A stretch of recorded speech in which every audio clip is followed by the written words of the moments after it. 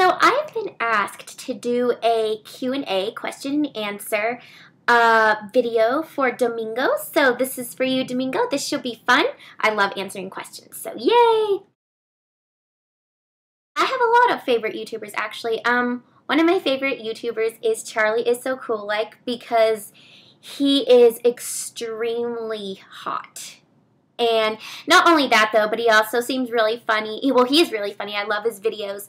And I think I am just one of probably about 1,000,000 girls on this world who is in love with him. So, yeah, I think he's really, really adorable. And his British accent is extremely hot.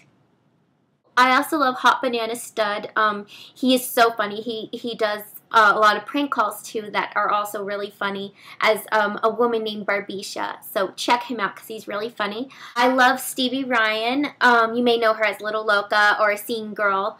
I actually get a lot of my inspiration. I was kind of inspired by her to make videos on YouTube. So yeah, I think she's really talented. She kind of reminds me a lot of myself, actually, because we're both really into like the 1950s pinups. We both we both love comedic acting. I think she's really funny, and she's definitely one of a kind.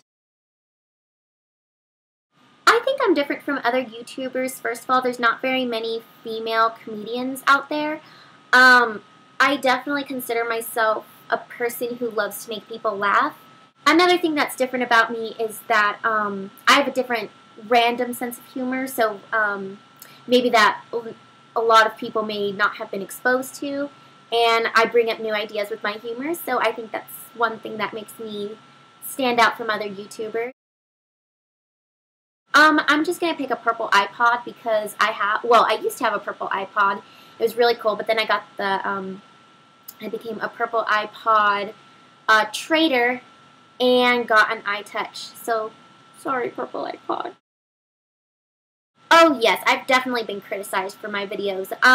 When you put yourself out there, especially on a place like YouTube, you really make yourself vulnerable to getting made fun of, people making mean comments about you, people saying that you're not funny, and honestly, it doesn't bother me one bit, because not everyone is going to like you, and not everyone is going to understand your sense of humor, and that's okay, because there are things out there that everyone finds funny, and I don't find funny, and I'm no exception. There's going to be people out there who I probably annoy the hell out of, and that's okay, because unfortunately you can't make everyone happy. You have to have a thick skin. You have to not get offended easily, and I feel that I have a thick skin, and people can criticize me all they want, but what matters in the end is what I'm doing makes me happy. I can't say that I've had a big turning point, but one of my turning points, or one, I guess, small turning point, was reaching 1,000 subscribers. I thought that was pretty awesome.